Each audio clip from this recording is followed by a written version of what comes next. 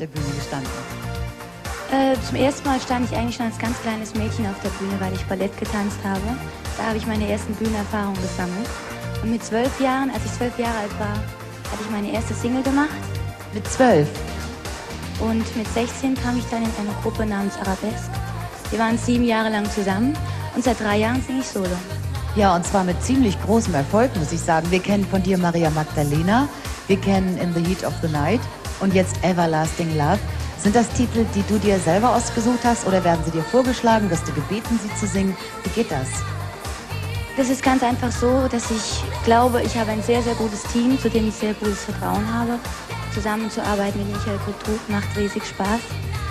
Und naja, wie geht das vor sich? Das geht einfach Schritt für Schritt, wie bei allen anderen auch.